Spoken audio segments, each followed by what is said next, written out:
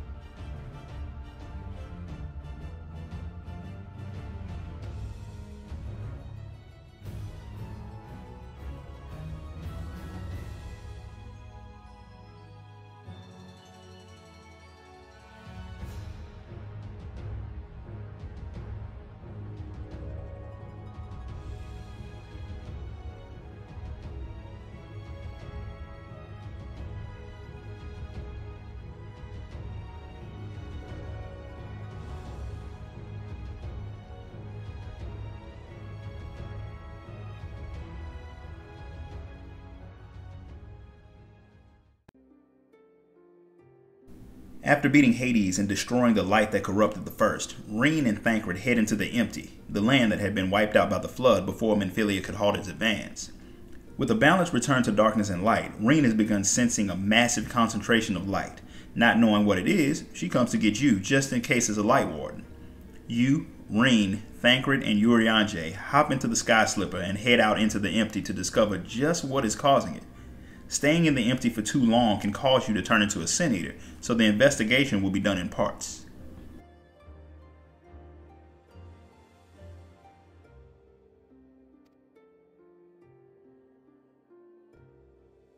Your group rides for a long time before finally finding what Rean had sensed, a Sin Eater, an incredibly large Sin Eater that's made entirely of light. The very first Sin Eater. Eorzea had been trying to find out where the flood had come from, and he figured that it came from a single being. That thing is what Rean had sensed in the same monster that Minfilia had fought a century ago. But with the creature still being alive, it can undo all of the work that you and Minfilia have done to save the first.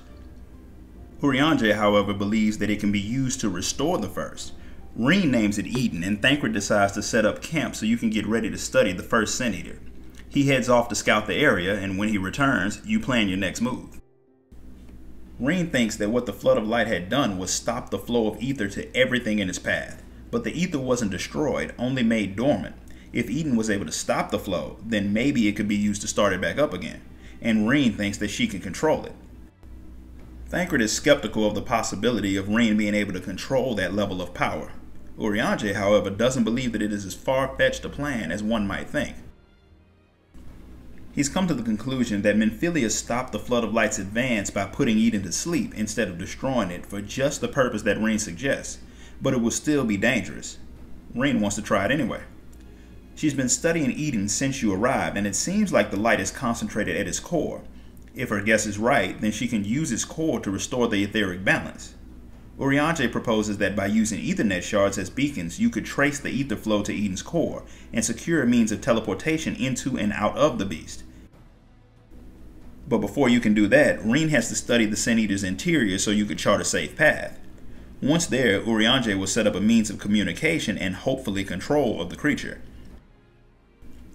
Thancred points out that it is unlikely that Eden will enjoy having you, quote, rummaging around in his innards. You probably should have came up with a better way to say that. So he recommends that you lead the way. Rean doesn't want to put you in danger, but with you being the only one who can safely take down light wardens, there isn't much choice.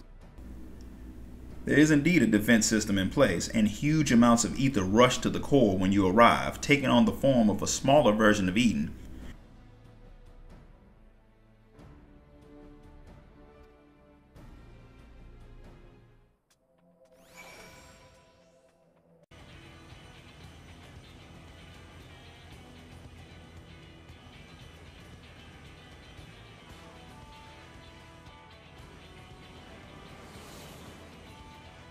After surviving some attacks that definitely should have killed you, like being shot with an energy beam that literally takes you into another galaxy, you bring down the Guardian.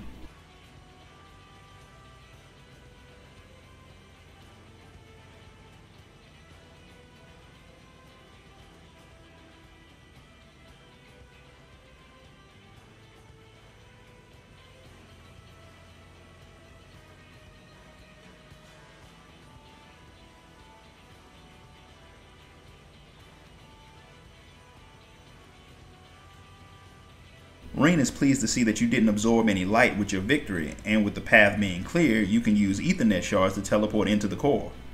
True to his word, Eorzea sets up a device so Reen can communicate with Eden, and she jumps right into it. The Sin Eater resists, but Reen fights with it and gains control, even though it did rise into the air and try to fly off.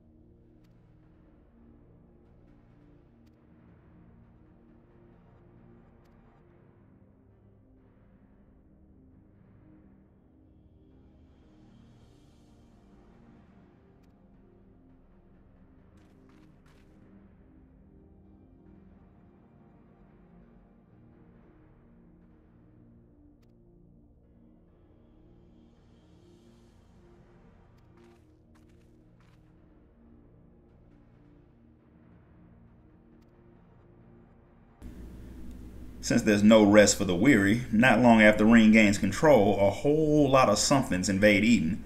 Thancred and Eorzea head off to deal with the enemies on the inside while you head to the top to fight the big boss, as usual. Eden can manipulate ether to make simple structures, so Reen uses it to make something for you to stand on during your battle. Unfortunately, it can't make any weapons to stop you from having to fight at all, but you have to use what you can get. The attacker is a flying beast holding a warrior in a suit of armor.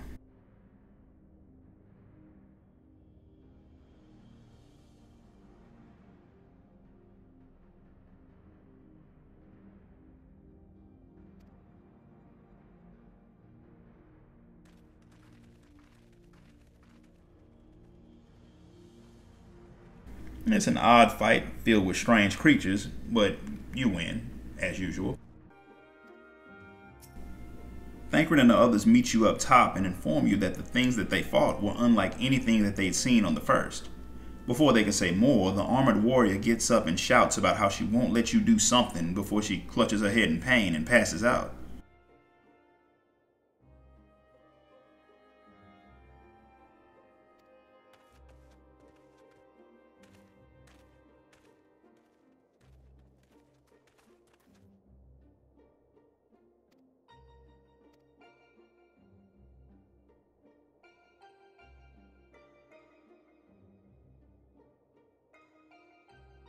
Reen checks to see if she's alive and discovers that she is, but her ether is very strange. Whoever she is, she seemed angered by Reen taking control of Eden. She's not a Sin Eater, but she is very powerful. She could be a dangerous enemy, but she could also hold useful knowledge about Eden. Thancred decides to continue his role as a babysitter by keeping an eye on the girl until she wakes up. But he's not going to bring her to the core since he's pretty sure that was where she wanted to go in the first place. Instead, he takes her to your camp.